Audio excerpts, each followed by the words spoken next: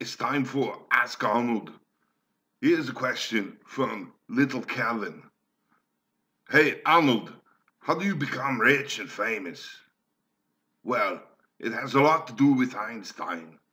The theory of relativity is E equals mc squared. That's entertainment equals money equals cash.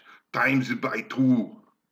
Now to become famous, you need to do something really cool like show a picture of a dog pooping, or a squirrel water skiing, or some kind of pretty baby.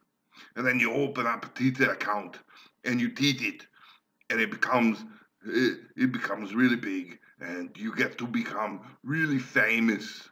Yeah, and then you go on to become the mayor of California.